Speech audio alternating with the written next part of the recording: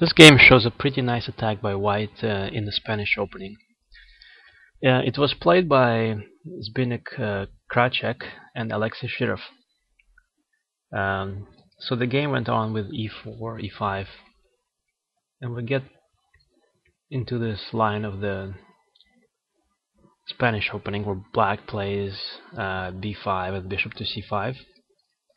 It's a pretty sharp line because black exposes himself to a couple of things while these pawns are advanced so that they can become a target. Secondly, this bishop also can become a target because, well, white will play c3 and d4.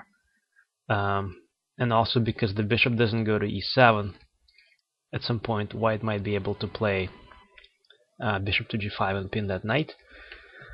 So on the bright side, black gets to develop his pieces, all of them, pretty actively, and this provides for a pretty complicated play.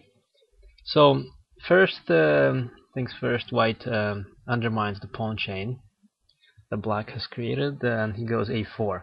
This forces black to commit to either bishop to b7 or rook to b8. And in this game black plays rook to b8. Now white opens up the a file and prepares to play c3 and d4. Black reinforces the pawn on d5. That's important because after d4 he doesn't take on d4, instead he goes to b6, where he will exert the pressure on the white center. That's sort of the idea behind this bishop development. Now, white's typical idea in this line is to go after this pawn, and he usually goes with knight to a3, but in this game he initially prevents the bishop from coming out to g4, because it's still eyeing that square. It still wants to pin the knight, especially because the pawn now is on d4, and black is putting a lot of pressure on this pawn, and to eliminate this knight would be useful. So first white defends this knight by preventing bishop to g4.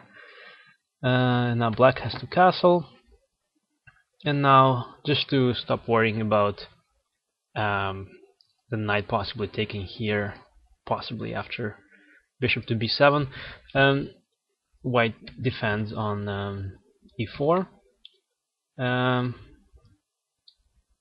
Now black has to continue with development, so he goes bishop to b7.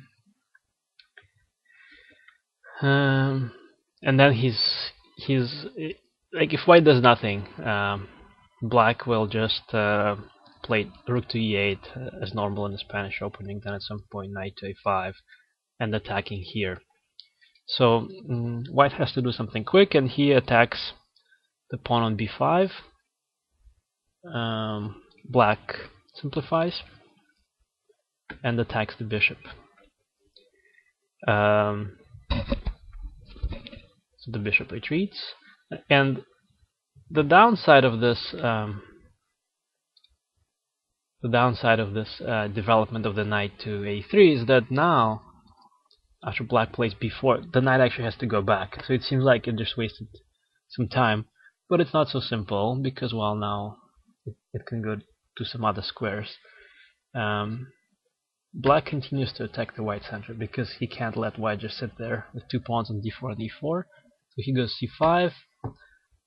Black pins the knight. Sorry, white pins the knight. The bishop goes to h4, and now this is the critical moment of the game. The best line for black is to do something like this: take on d4, and after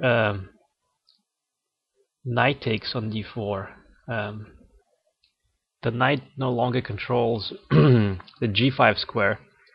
So that means that black should be able to, either immediately or after a couple of moves, he should be able to play pawn to g5, force this bishop to go away from h4, and then capture on e4. And this position should be fine for black. His knight on e4 is very active, and the bishops are looking on the king at white's king side. So this position is just great for black.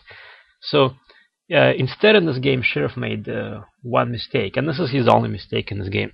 That was enough for him to kind of go down.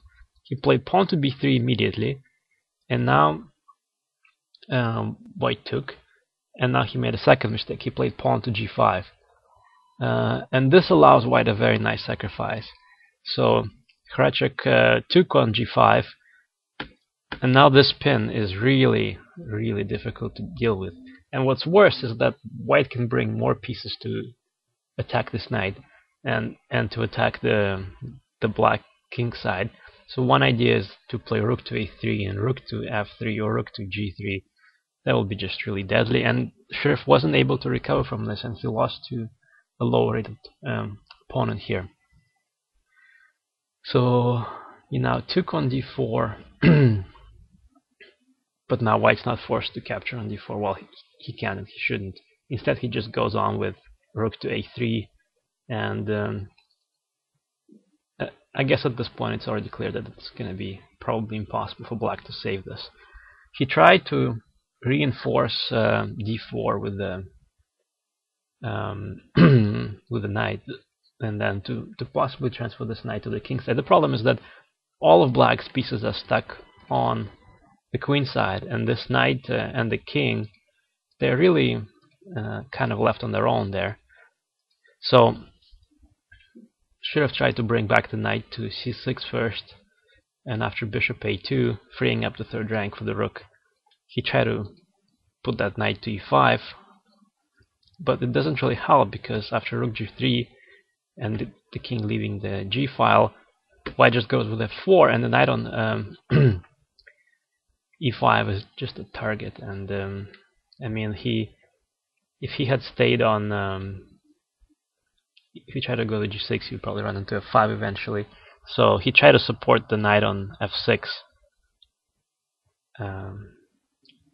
so that there's some extra defense. But still, e5 comes in, and this pinned knight is suffering, while this knight on f6 is going down.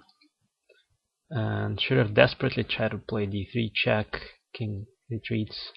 He takes on e5,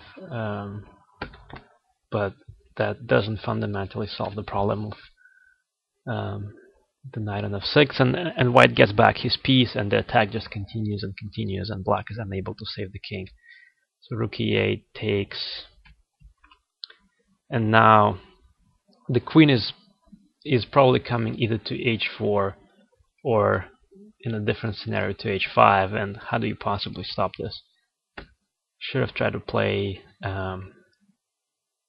queen e8, but white found yeah, and the idea is that if queen d1 and queen e2, but instead white found a nice move, bishop to e3, and the idea is that now the rook goes to g7, and checkmate is following that. So Shirov tried to take on f6, just so that rook g7 doesn't happen. But now queen to f2, and now the queen comes along the f file, hitting f6 and possibly coming to f5. Things are not looking good, and black tried queen to c6, but bishop b6. The queen comes to f5, and now queen to g5, and here Shirov resigned.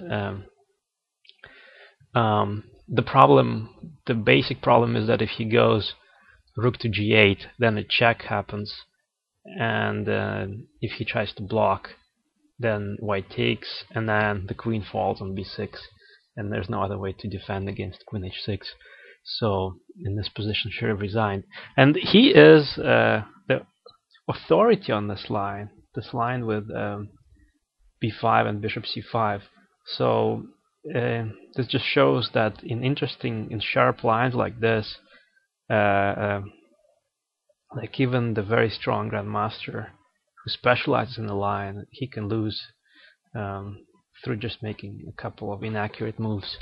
And also it's a great game by Hracek, who really was not afraid of his famous opponent and just played the good moves and won as a result.